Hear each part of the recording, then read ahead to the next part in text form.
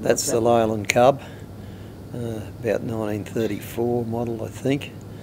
It'd be in a paddock at probably Shilcox, I think, at Woolpaw, and it'd be going to the Woolpaw mill.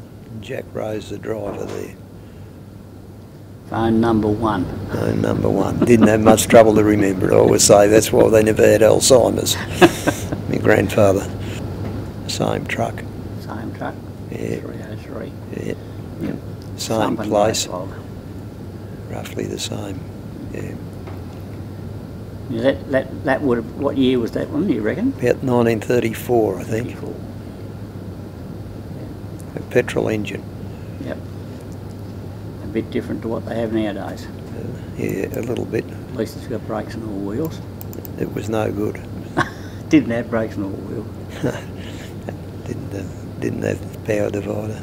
That one's 304, steam truck. Yeah, steam truck at Woolpaw, at the mill at Woolpaw, Malcolm Rowe Drive. Malcolm Rowe Drive. Yeah. Roughly what year? Oh, have to be back around 30. Yeah. They'd be pretty hot in the summertime, wouldn't they? Oh, would they? What?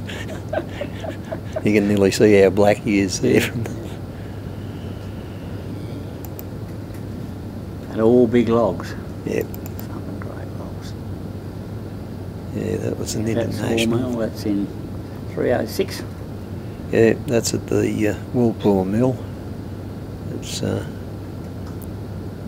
think it's a C35 International. Got the winch on the back to load itself with. Yeah. How many people would work at the mill? Probably about 12, 14.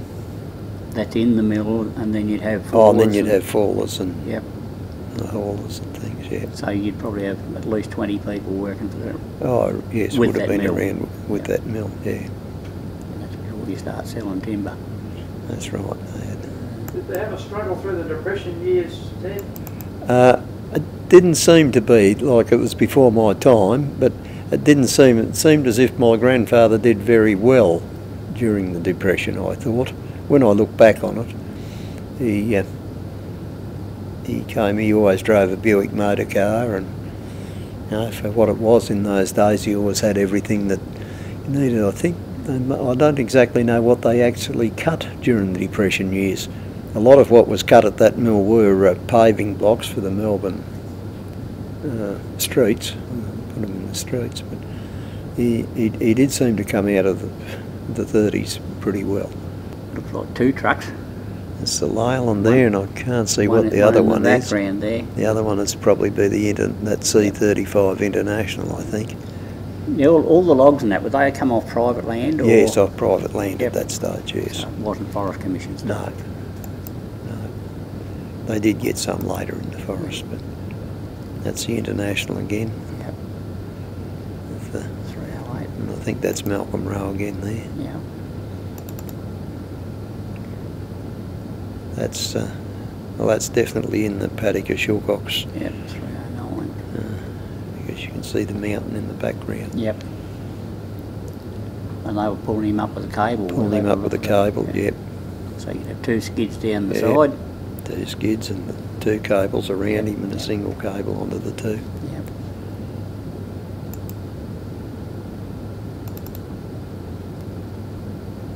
That's a massive log, that one. Yeah, I'm not sure who the people are. An old steam truck. Well, the lady can't reach to the top of the log either. That's right, I think that's Ella Rowe, my auntie, but I'm not too sure who the 2 people would be. Probably one would be Malcolm, because he used to drive the steam truck a fair bit. Right. And Malcolm, he was in the sawmill all his life? Yes. Yeah. I think, and the other one may have been my father with him there. Right. Yeah, that's in the station yard at Crowlands. You know, out on the Navarre line. Yep. My father built that crane. And it's built out of everything. Yep, built it off an old log jinker. And that's the Leyland was sort of commissioned onto that when I was probably about, I was in the 2nd grade at Crowland School, so what would I have been, 6 or 7. Yep. Yeah. Those logs went to Burwood Timber Mills in Melbourne. They put them on the train. Yep. Mainly came off Woodland Station. Right.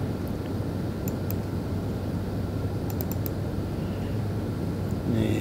When the big rail strike was on, that in about 1950, that was they got road trucks into Carter. They were loading there in the railway station yard. See the railway line in the front there? Yeah. And the cleats going up the boom. Yeah, that was to climb up there to grease the pulleys. Like health and safety, you'd love it now, Yeah, wouldn't wouldn't they? They were Warners from Dimboola, I think. Yeah, they the were. trucks. Yeah. It's a load on the train. Yep. Nowadays you would have picked them up with an excavator and Yeah. sat them in there as good as Sat gold. them in there, no trouble. Big difference, isn't it? That's right. Yeah, that's the one my great-grandfather was killed in. And the tree fell. Yeah, and that's out in the Bullorn in the Victoria Valley. And there's my father and Norman Myers and myself, and just on the other side would be my brother Bill. Yep. And they're just trying to put a track back on, obviously. Yeah. That's in Stringy Country. In the Stringy Country up there, yes. Yeah. That's at the Woolpaw Mill. 2 trucks there. Yeah. The one on the other side will be a Chev Maple Leaf. It's got a new freighter jinker on it. My father bought the whole outfit new. The one on this side is a loose lens Chev.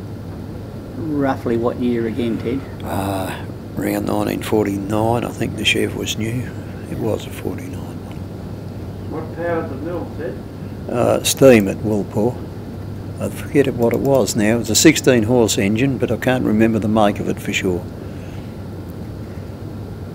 Yeah, that's the old crane over there. That's a crane, is it? Well, the old one here, over the back, and that's a crane. That's James Ngorka's actually restoring one of those. Is he? Out there. It's they were an Air Force Glee-Track machine, which was used for towing aeroplanes back on the tarmac during the war and lifting the engines in and out of the aeroplanes.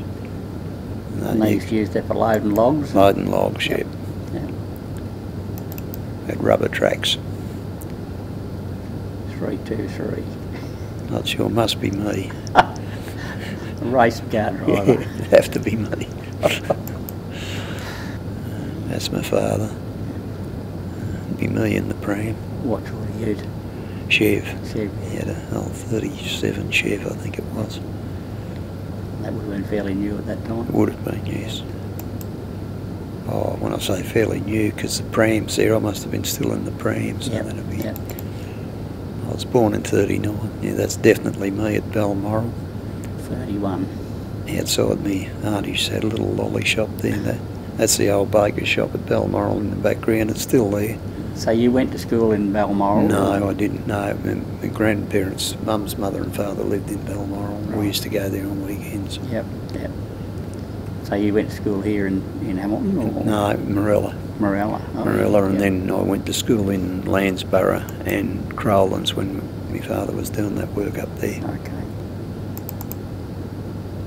I started high school in Hamilton.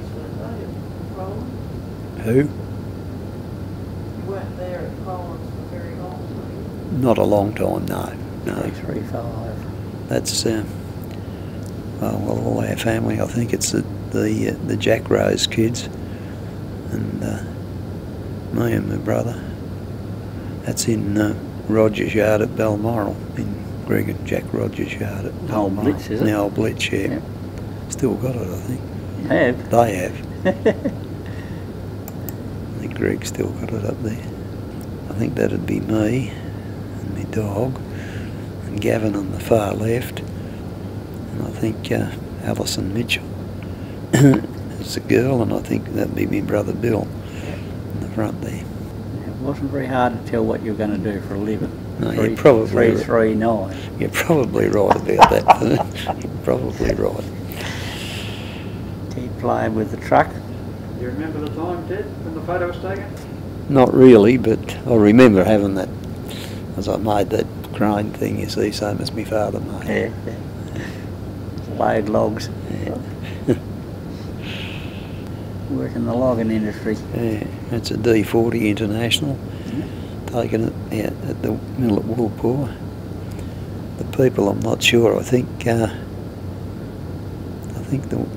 be me and my brother, and I reckon it's my grandfather and Nana, my mother's parents, and my brother Bill on the trike. It'll be me on the bike, and that's my father at the door of the truck. And that's at Woolpaw. At Woolpaw, yeah.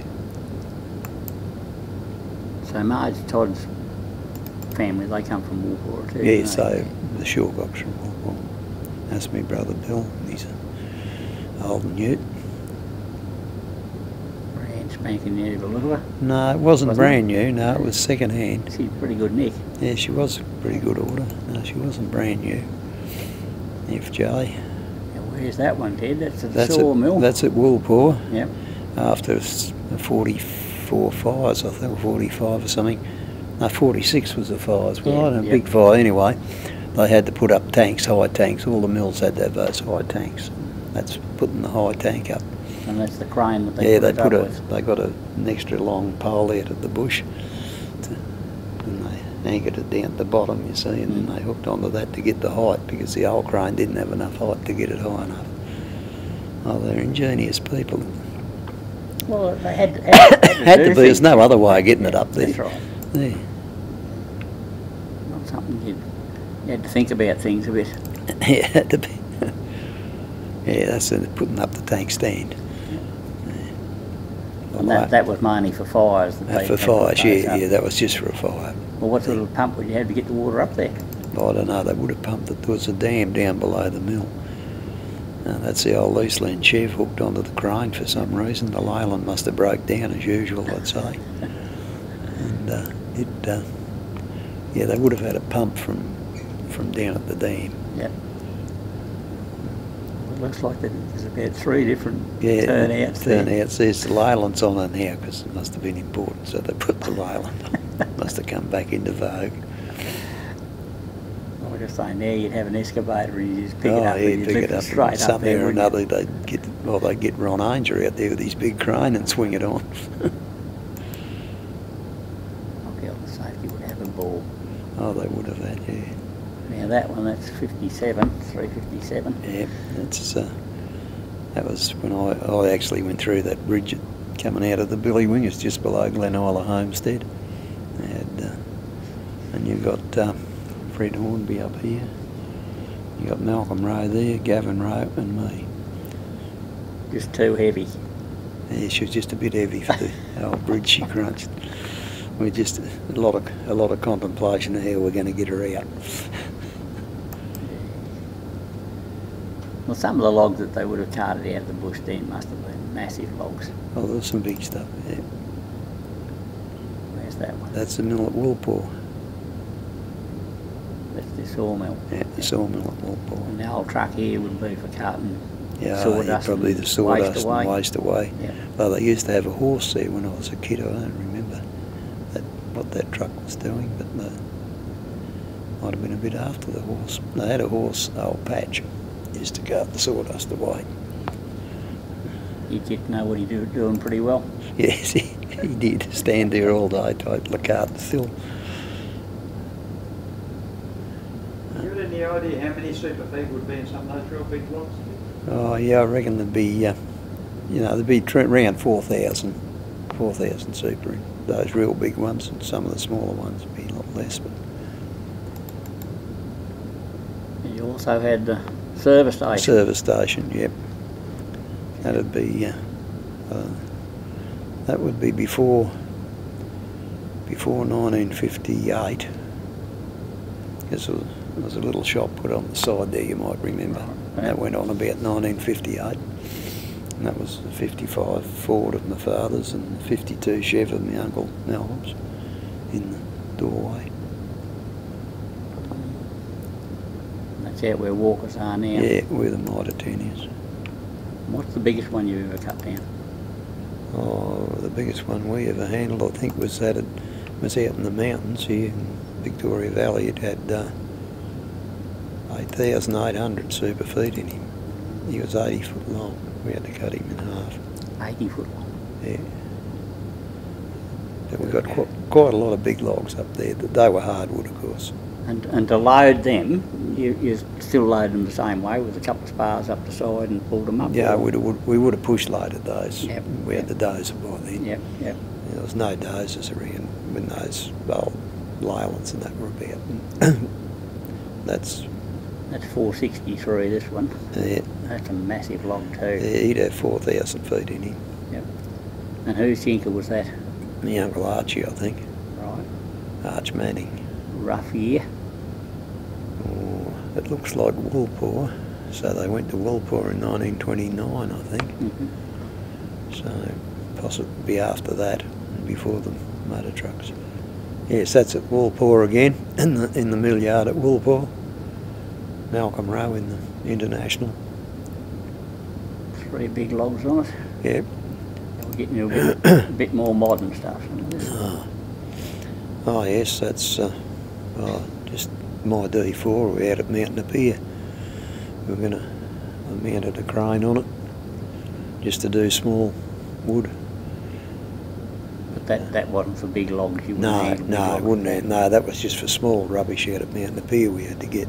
So with the big logs, you would have rolled them up on a ramp. That's right, yeah. Pushed them up. By then we were push loading, yeah. That's just a Volvo loader going over to Mount Gambier.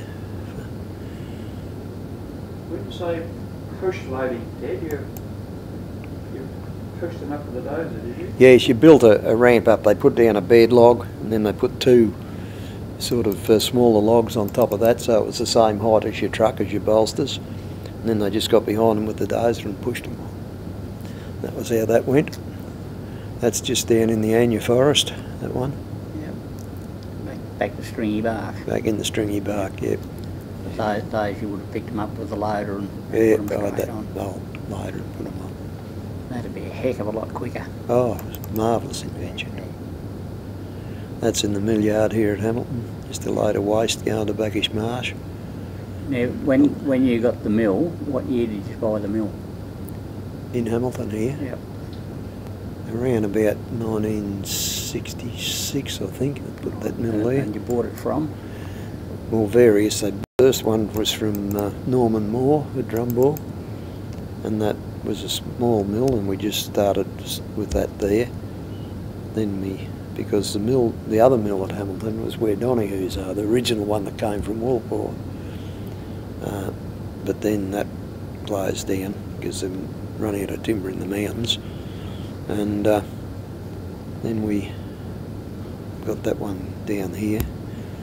Then after that we took over a number, I think, Les Mays and Reg O'Brien at Milltown. Milltown Yep. came here, and that sort of went from there, and then we sold that in 1974. So you mainly bought the rights for the timber? A timber, yeah, throughout and set the Western mill up Victoria. here. Yep. Yeah. Yep. That's just a load of sawn and a load of waste going to Backish Marsh and the log truck there. That's in the Hamilton mill. Yep. Well, the main reason the mills end up closing down completely was just because you run out of logs, or? Well, they said we did. Yep. Yeah. And do you believe that? No. You don't.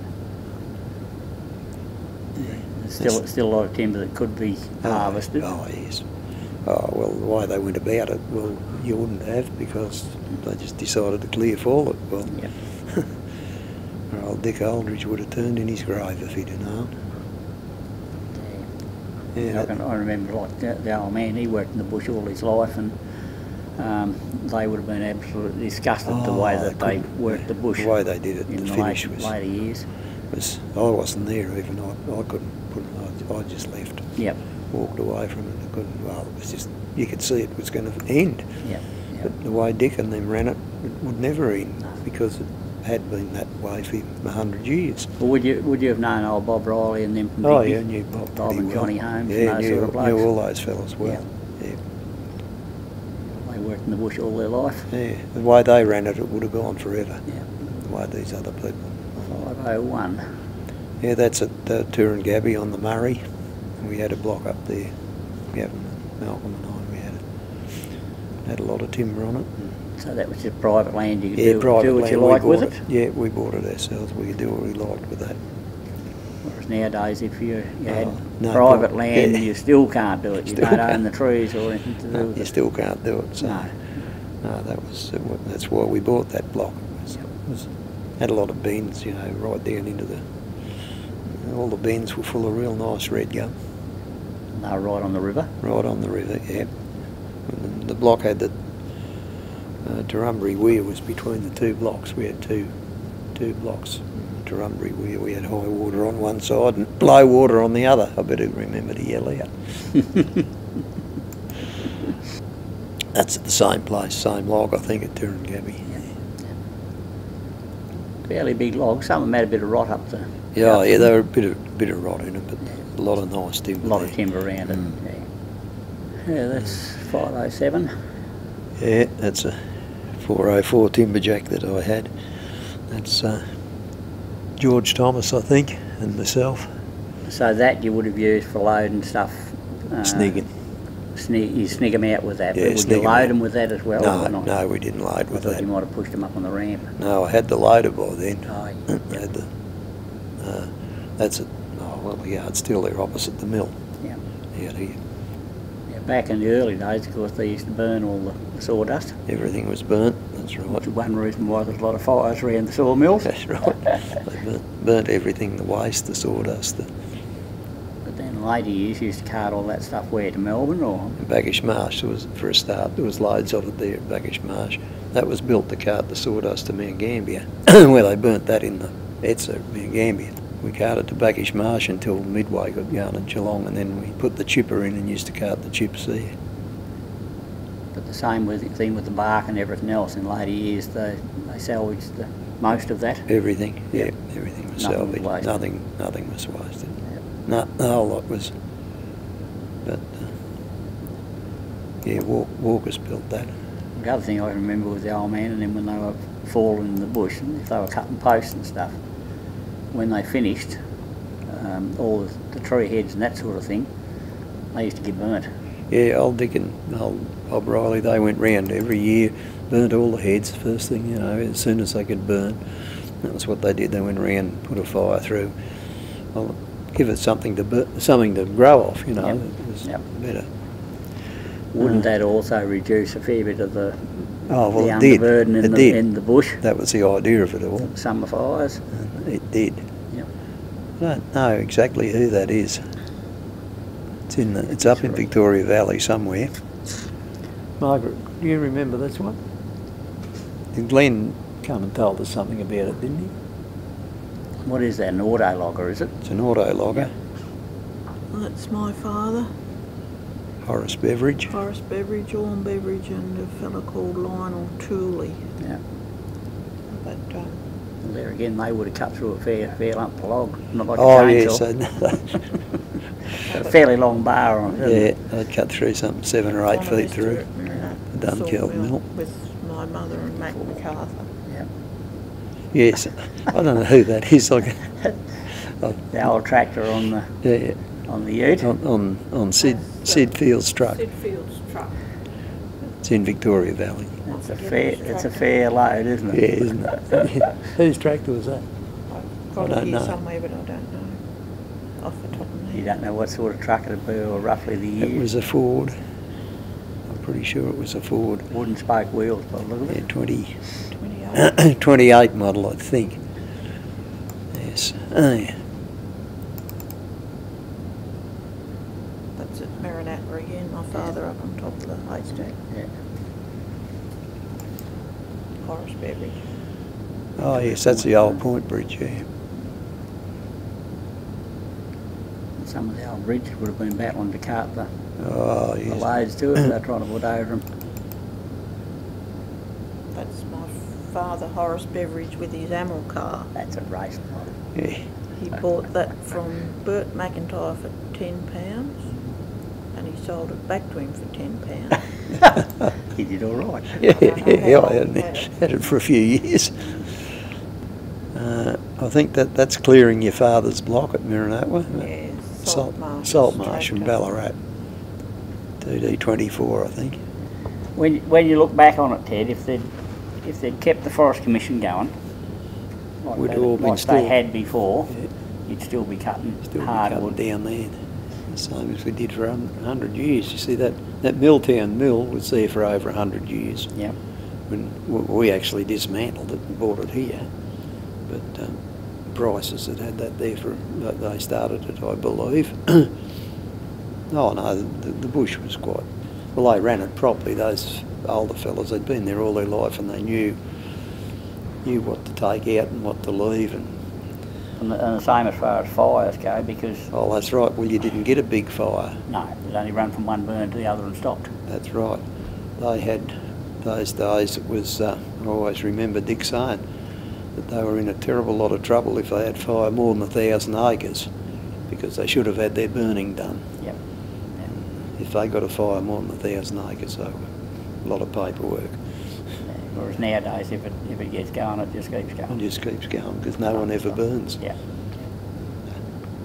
They had all their tracks open. Now I've never seen anyone opening a track for the last 30 years, since Dick and Ted used to go around after the winter, you know, October, November, and they'd open every track. They had their chainsaw with them and all the windfalls that had blown over the tracks during them, so that no one could get trapped in there, you know. Like those tracks all went somewhere, and they'd go around and open every track. That's, come on Ted, we've got to get over to Bessie Bill and open up some tracks there. I can remember my old man saying that when he was a kid in Digby, he said on a stinking hot day, hot north wind blowing, middle of summer, and you look out to the west of Digby, there'd be fires going up everywhere. Yep. Because some of the old fellas would go out there and they'd ride around the bush on the horse and just flick matches out. Yeah, let a bit go. Because they used to let a burn go and a bit of feed for the sheep, because they had stock running in the bush, and it'd only go from one burn to the other and stop. That's right, it'll only go. And no, it was very well managed under the old Forest Commission. We used to argue with Dick all the time, but you know, that's just the way it was. But in actual fact, further I look back on it, the more I see what a wonderful job that those Dick and Bob and those fellas did it. Yeah. And Tim Hodgins down the other end. Marvellous job they did at that forest. They always had some good timber for you. It didn't matter if we ever got a, you know, we'd be saying, we want, you know, what about that one there, Dick? Can't we have him? And no, you bring me an order for the right sort of timber and you can have him. You know, if you get the right order. They always had logs that if you got the right order, they could find you a log to cut it. I remember the old fella showed me one time with Bob Riley. He used to have an old splitting gun. Oh yeah. He used to belt him into the log and just mark the log and black powder and let it go. Yeah. He had it all set up ready to go, and he could see Bob coming down through the bush, so he thought, I'll have it gone by the time he comes down here. So he let it go, and he said, he looked up, he said he was hiding behind a tree, he said, and here's old Bob, he just sunk to his knees in the bush, he thought he'd been shot. She would have given him a fright. would have stirred him up. Yeah. Things. It seemed to me at the time that they tried to manage the whole of Victorian forests the same way, and you just can't.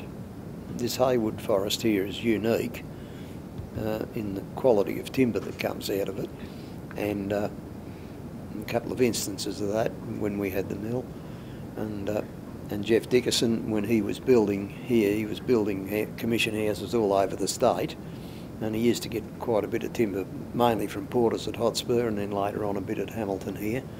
And for the timber that had to go up into around Merbean and the Mildura area there, he always had to have Haywood timber because it was the only stable timber. The stuff he got out of Gippsland was not stable enough. It's very stable timber, this. And you can't treat it the same as Gippsland stuff will grow like blue gum, you know, but this timber down here doesn't, grows reasonably quick. Like old Dick and I used to have trees measured down there. We'd do them every year, and they'd put on 1.5 inches around them every year.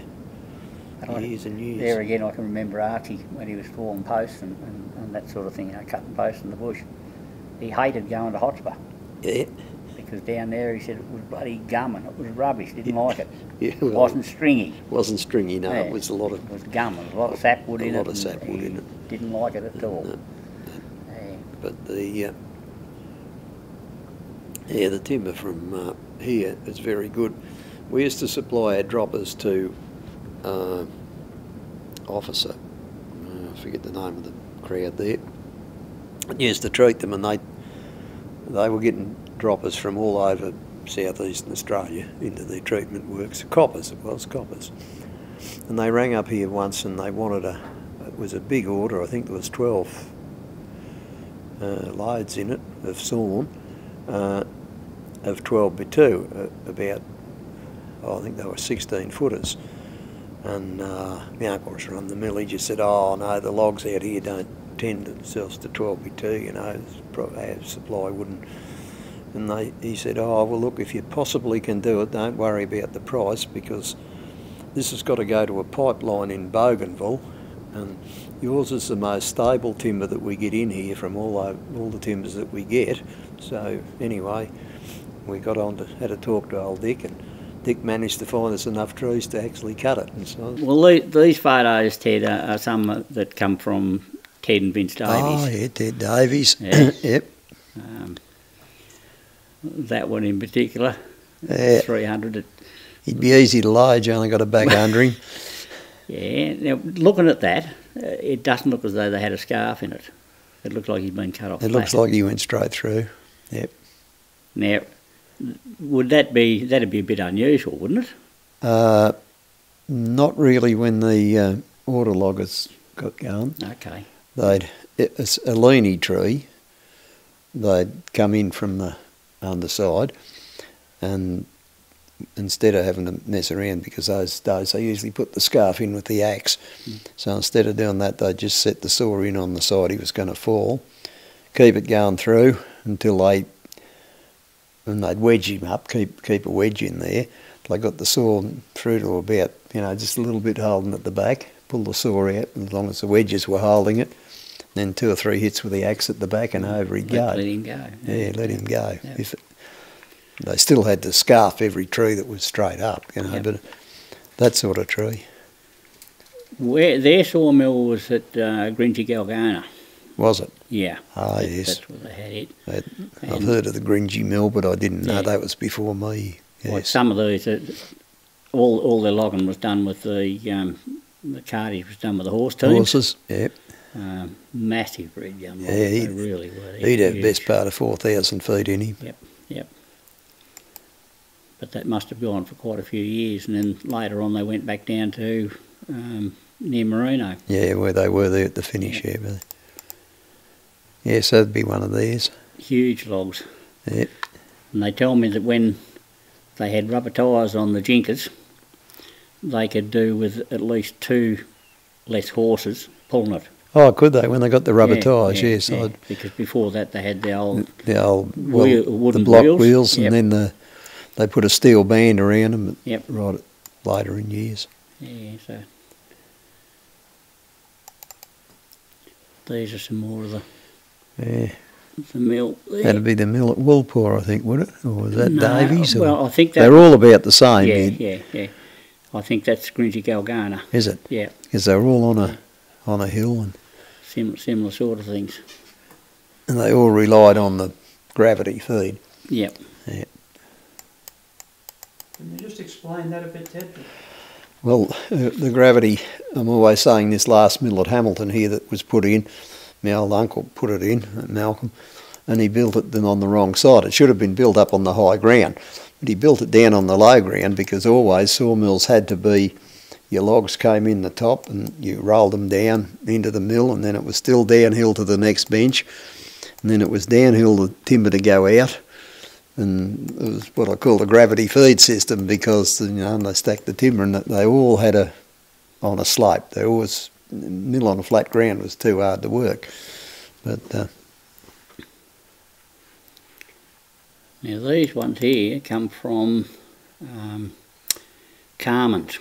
oh yeah, Carmen's Carmen. were Yeah. evidently at around Cavendish area, weren't They they? were, yeah, Yep. before me. Yep. Yeah, long before. I don't remember them. That one there would have to be back about 1930. Yeah, at With least. their camp in the bush. Yep. And they've got everything in it, like it's got the... Yeah, they have everything. They've just got a tent, pretty rough sort of a setup with the old truck in the background. Yep. Wooden wheels on it. Yep. Incredible photos. And absolute massive logs. They got the sheep hanging up in the tree. Oh yeah, there he is. Well, that's how they would have lived Yeah, out that's there how they'd for lived 6.5 days a week. Yeah, that's how they would have lived there. Yep, and he sort of had half a day at home or Sunday at home, and that was it. The rest of the time they'd been in the bush. That'd be one of theirs too, Yep, would it? with an auto logger, yep. Yeah, getting him down. Cutting him down. That's another one of theirs, I reckon. To get that up on top of a truck would take a lot of doing, because you've got the diameter in the front and the back of that log. Yep. Is that big a difference? How the hell would you get that up? Well, you had your roll-up ropes, as they call them, Yep. were different lengths. Oh, right. So that kept it reasonably... my father used to make his roll-up ropes, and because they had the splicey end in them, you know, they had two ends. And the idea of that was, yeah, so it's that one Comes end up even, yep. that came up reasonably even. Yep. Yep. Well, they reckon the old fellas originally, with the bullock teams and the horse teams, they reckon the bullocks were a lot better to load the jinkers with than the horses. Oh, yeah. Because a bullock, they could pull it up very slowly. Slow, They could get yep. him up the top and they could stop him. Yep. Whereas the horses, Boom, boom. sometimes they'd pull them straight over the Yeah, other gone side. straight over, yeah. yeah. The bullocks were the thing to load with, Yeah. they tell me. Now, there's one with a log on top of the stump. Yep, jump back on the stump. Now, I've heard that with one like that, what they used to do was to put a greasy plate in.